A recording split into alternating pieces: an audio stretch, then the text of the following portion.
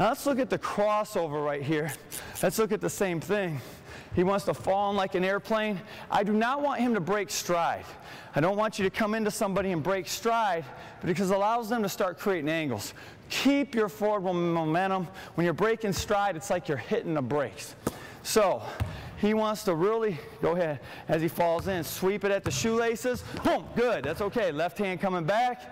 He's coming in, sweep, sweep, punch, good. Now, good, that was a lot better. Right hand, be explosive, slow, don't break stride. Oh, that's okay, good. Left hand, falling in, much better, good.